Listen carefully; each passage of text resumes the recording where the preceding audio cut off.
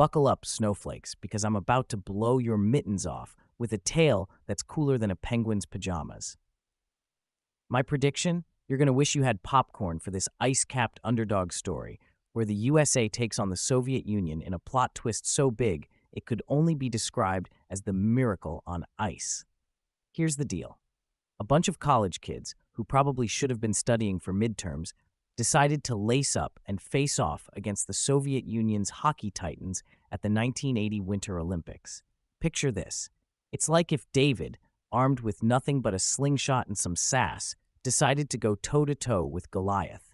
If Goliath was a team of bear-wrestling, shot-stopping Soviets who hadn't heard the word lose since they started playing. Fast forward to the game and its heart-pound city, population, every American with a pulse. The Soviets come out swinging, probably thinking they're about to steamroll over the Americans like they're playing pin the tail on the Freedom. But oh, plot twist.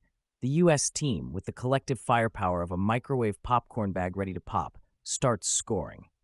Jim Craig, the U.S. goalie, basically turns into a brick wall, if brick walls could make insane saves and inspire a nation. Then, with the clock ticking down, Mike Eruzione says, "Hold my beer," and scores what's essentially the slap shot heard round the world. The crowd goes wild, the Soviets are shook, and for a moment, everyone forgets this isn't a Hollywood script. Spoiler, the U.S. wins, proving once and for all that when it comes to hockey, miracles are not just possible. They're as American as apple pie and shooting for the stars.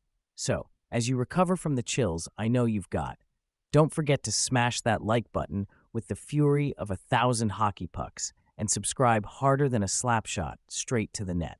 Let's keep this icy party rolling.